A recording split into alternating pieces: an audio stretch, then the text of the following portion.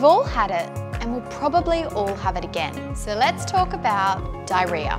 The most common cause of diarrhoea is gastroenteritis, or gastro, an illness that affects your gut, causing vomiting and diarrhoea, which can lead to dehydration. Gastro is caused by viruses, bacteria, parasites, or chemicals, and usually passes in a few days. Unfortunately, there's no surefire way to prevent diarrhoea, but your best bets are thoroughly washing your hands before touching food and after going to the toilet, sealing and storing all food in your kitchen, and ensuring all your meals are fully cooked. If you do get a case of the runs, you should avoid fatty, sweet and spicy foods and give alcohol a miss.